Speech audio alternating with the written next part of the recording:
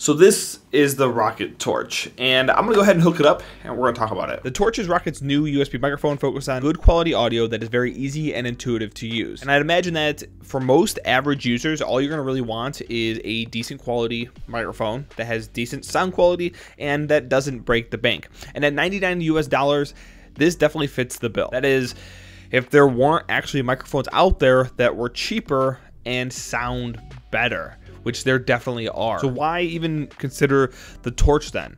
Well, I'd have to say the Torch has a little bit of spunk that the other microphones don't have, even the microphone's in its own price bracket. So to be clear right off the bat, the audio quality of this microphone is decent. It's not great, it's okay. And for $100, it's okay for that price bracket as well. But like I said, there are microphones out there that are a little bit better. This does feel a little bit thin, as you guys can probably hear right now, and overall fullness does feel a little bit lackluster as well. And I would say for most people who are actually going to be shopping for this microphone, it will probably be serviceable for you guys, especially if you dive into EQ.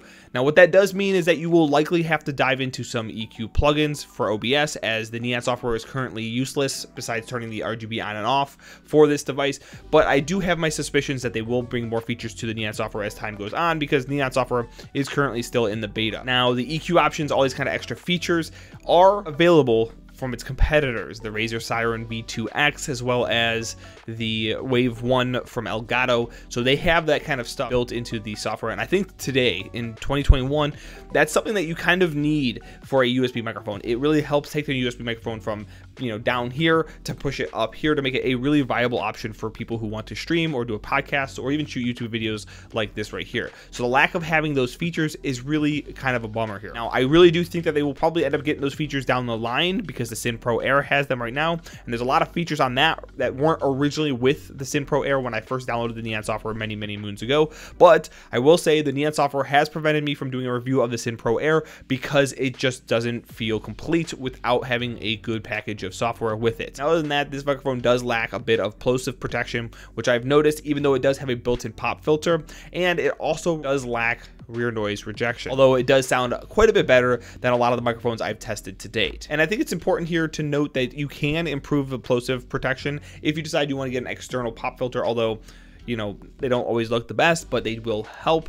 Or if you just kind of like move the microphone off to the side of your mouth when you're talking into it, this way you don't, you know, spit into the microphone or do the plosives into the microphone that would cause the actual issues overall. Now, throughout this entire video so far, I have been using this microphone on the cardioid pickup pattern, but there's also two more pickup patterns, so I want to give you guys an idea of how they sound as well. So let's switch on over to the stereo mode.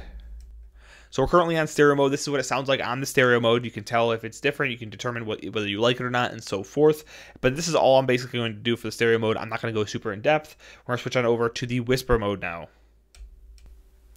So now we're on the whisper mode, and I'm whispering right now, and you're probably hearing me almost as much as I was when I was talking in the normal cardioid mode. So it's really up to you whether or not you like the whisper mode. It's kind of gimmicky to me. I don't really know who will be using it, but maybe for ASMR, people will enjoy it. I don't know. Let's switch it back to cardioid. Now, I mentioned spunk earlier, and this all starts with its design, and this is the reason why it's unique and potentially worth a purchase. The mic itself has a mostly metal build with an RGB ROCCAT logo on the front that changes colors depending on what mode you're in. There are also color matching bars on the side of the microphone to give you a good idea of where the gain slider is, and the color will also shift red when the microphone has been muted. At the very top, there's going to be a sensor for the contactless mute feature, which can be activated by just waving your hand over it like this.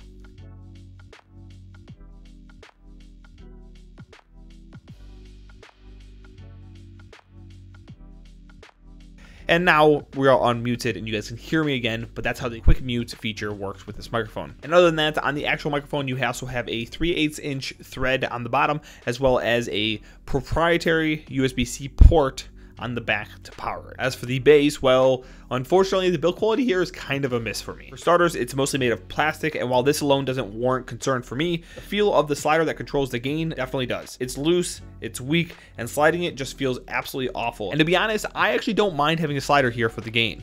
I just wish it was a little bit more robust and maybe even have a locking feature as well. But I do think the easier path for ROCCAT would have probably been just to use another knob like they did for the pickup pattern and the volume controls, since they feel great overall and would have worked wonderfully wonders for the gain too. Now we also have a set of LED indicators at the front of the base to let us know whether or not the microphone is live, which I think is pretty cool. And then at the back of the base, we have a variety of back I/O. Here we have a 3.5mm headphone jack for zero latency monitoring, 2 USB-C ports for connectivity to your PC and the microphone itself, a sensitivity toggle for the contactless quick mute feature I showed you earlier, and lastly, a small button to control the brightness of the microphone's lighting. The only side note I have here about the back I/O is that it's very, very crammed. I can almost guarantee there will be some 3.5mm cables that will be very hard, if not impossible, to use with this base. And so the spunk here is really the uniqueness of this microphone. The contactless quick mute, the mixer style bass that we have, even the integrated pop filter, all unique features that a lot of microphones don't have, especially at this price point. And I know after listening to this review, it sounds like I've been pretty hard on this microphone, and I have.